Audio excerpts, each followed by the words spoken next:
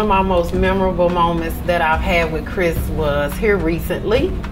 He was standing in line and we were preparing to go home. And he had a book in his hand, standing in line reading. And I said, Christopher. He said, Miss House. And I said, are you that kid that when your grandmother tells you to go to bed, that you go in the room with the book and turn on the light and she thinks that you're asleep and you have books in your bed? And he said, yes, ma'am, but please don't tell my grandma. I said, I won't. I promise you I won't. And so he asked me, he said, why you say that, Miss House? I said, because you remind me so much of my oldest son. When I tell him to go to bed, he's so involved in whatever it is that he's reading and he wants to finish that he takes it to bed. And not being disobedient, but just wanting to get that knowledge that they're seeking from that book. The thing that makes me proud about Chris is that he has learned how to persevere through some tough times. And I believe that reading has become one of his things that he has had to do in order to take him to a place where he needed to be and in order to get through some of the tough things that he's had to deal with. I really just like to read, for real. I read whenever I can.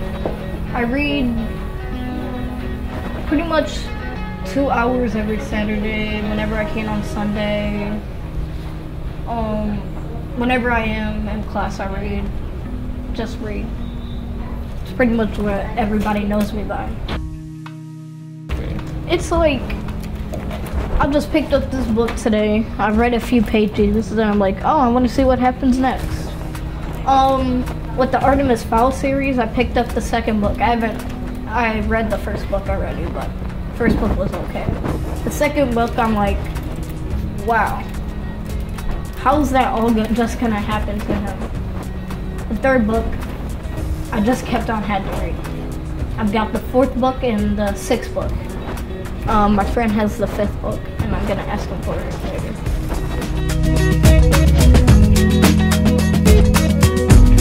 Chris is a model student. He is always doing the right thing, and most of all, Chris is a learner. Chris has read all of the Missouri Reader's Choice books, which include the Mark Twain books, and he makes Duchesne very proud. He has the highest score in our school of AR because he is reading all the time. So he makes reading look like fun and is a great example for all the students here at Duchesne.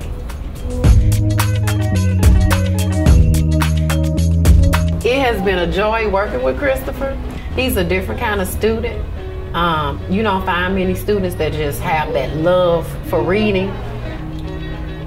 And reading is the basis of everything, because if you can't read, if you don't have that fluency in reading, you're going to struggle in other areas, whether it's math, science, social studies, or whatever. At this present age, students are not learning to read, they're reading to learn. So if you have that solid foundation, then it's easy for you to accomplish other things, not only academically, but socially. Christopher is phenomenal. I don't know any other words to use to describe him. He's a different kind of student. He's a diamond in the rough. It's nothing that you can ask him that he can't do. And if he can't do it, he knows how to go get those resources to get it done. Just read. You'll find different things. You might like nonfiction, so you can find out things, how-tos about animals. Could be an army person, do whatever. Or you could just like the novels, like realistic fiction, science fiction, fantasy, comedy. You could just like anything, but do what you want to do. Because I'm not you, I'm me. I think it's important for Chris and his siblings to read because in order to